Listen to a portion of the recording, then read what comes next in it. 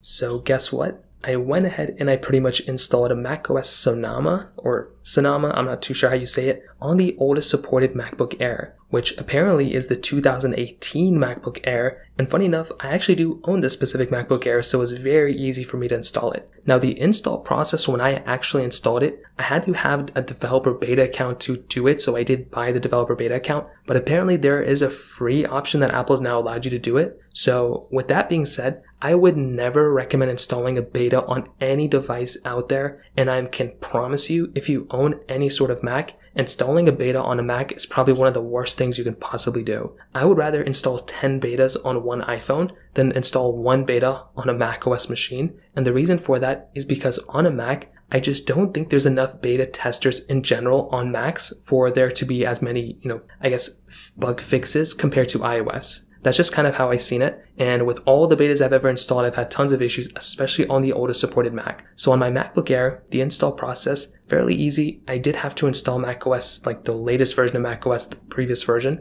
And then I was able to see that beta version pop up. So it was kind of weird. I don't know why that even happened. And that's just kind of what happens when you're getting these types of Macs and you're installing these betas on them, because they do kind of overheat these machines quite a bit. Now, I would recommend also, if you're doing it, if you're going to install it, don't do it. But if you are, make sure you are pretty much having your MacBook Air plugged in. That's a big thing to keep in mind. Now, when I first installed it, I honestly didn't even see too many changes from the previous version of macOS. It kind of looks exactly the same exact thing to me. In fact, when I take a look at macOS Sonoma, like the main page, like their feature page, even the features they mention aren't even that crazy. Like screensavers, that's really cool. Widgets on desktop, I think that's nice. And also some other things like access iPhone widgets on Mac and widgets fade for better focus. Like there's some things that Apple added which is nice, but I don't think they're like crazy features. I mean, to be honest, I don't even remember the last crazy feature they've added on a macOS, software update that I was like, oh my goodness, I have to update. Some of these things seem like kind of nice to have features. For example, the ability of reacting with your hands on a FaceTime call is really awesome, but I honestly don't even know if this works on the 2018 MacBook Air. They also have some other supported features. If you have the universal mode, if you have like the specific feature on your iPhone where you're using the continuity camera, you do have some more features there, which is really nice.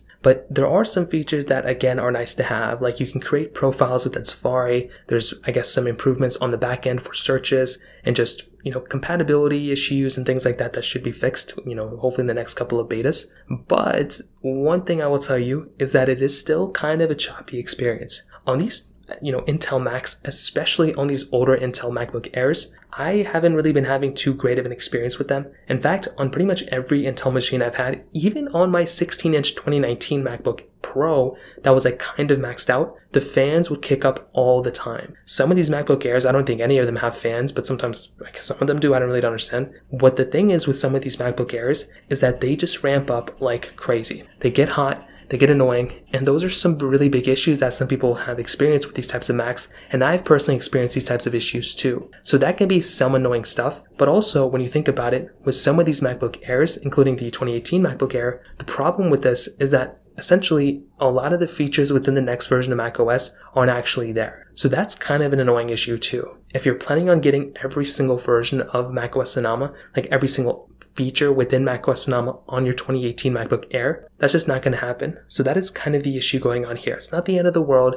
but it is one of those things to keep in mind. So at the end of the day, to kind of round up this whole entire video, again, please do not install macOS Sonoma, the beta, on your 2018 MacBook Air. But to be honest, I really don't think there's a rush in even installing this update in the first place. I think it's a very, very average update. I think there's some really nice to have features, but much like iOS 17, not really anything crazy coming from the previous version. And if you're not really seeing any features that I mentioned today, or if you go on their macOS feature page and there's nothing that stands out, there's no point in even installing the beta. You might as well wait until the official version comes out. So that pretty much covers it up. If you have any other thoughts or questions, let me know in the comment section below. Hit the like button, that would mean so much, but definitely hit that subscribe button. More importantly than everything else, I love every single one of you guys. Hopefully I'll catch you guys in the next video. Peace out till then.